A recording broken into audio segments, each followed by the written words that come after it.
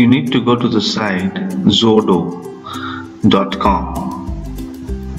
Type it in your address bar, and once you see the Launch Now button, you can click on that.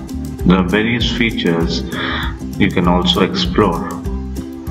There, click on View and Edit button. Once you hit that, you will get the option to load your file. Select the PDF file which you want to edit. For example, I choose this file and I open it. Now you have several tabs which are open. The first one shows you all the pages that are available on the document. The second one is here with the page break option. This is the hand tool. The select tools are also here. You can also try to fit the page onto your screen to make it larger. The zoom in and the zoom out effects are also very helpful. The pen icon lets you choose the pen for easy corrections.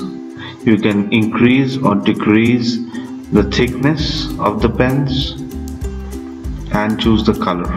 For example, if I have to use it here for correction, I just put a tick and I can put a cross wherever I need to.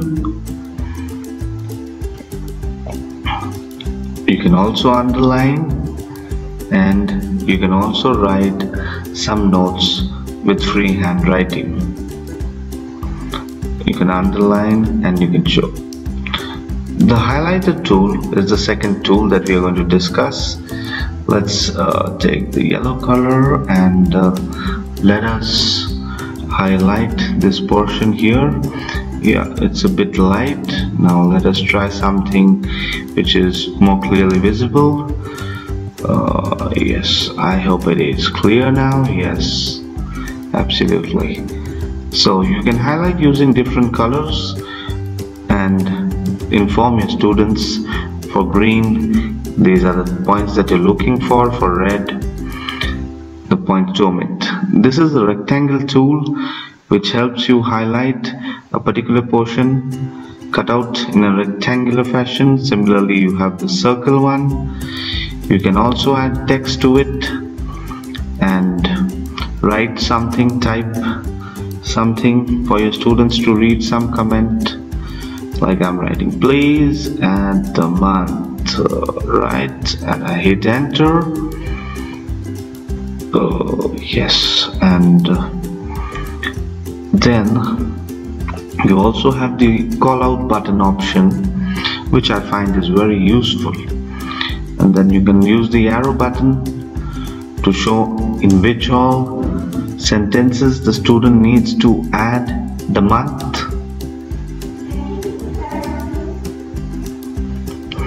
So in different places the student hasn't mentioned the month, I would draw attention. Next, the call out button, as I was talking previously about it, it is a very useful tool for corrections where you get the option to draw a text box with an arrow and you can type in your comments, areas of improvement. So elaborate further, and yep, you need to use the select tool back and yes, you need to place it at the side so that none of the other texts is getting hidden, and point it out to the sentence to help the student understand what mistake or what addition or amendment they have to make in the answer. So I'm also justifying why only half marks have been awarded here.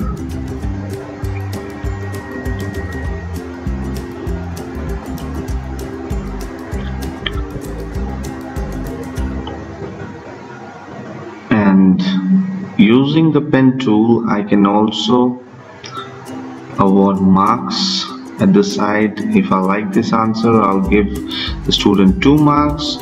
If this is a cross, I will only give half a mark because half of the answer is wrong. You can adjust the thickness of the pen as per your choice.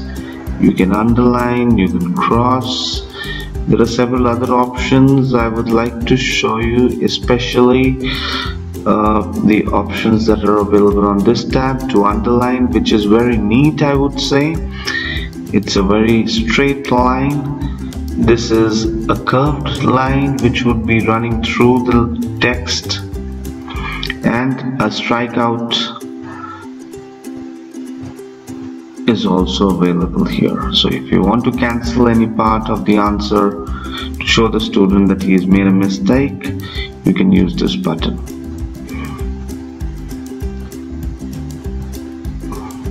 Right? These are some of the very interesting features. You can use it online, free of cost, without any hassle of downloading expensive softwares on your computer. It's also available on your mobile phones and laptops. Yes, and once I'm done with the comment, I can just hit the save button. Yeah, I place the text at the right place and put the arrow, pointing it to the answer where I want the change. And now, after finishing everything, I would like to save. Once you hit the save button, everything would be saved and downloaded onto your PC, so you can save it wherever you want.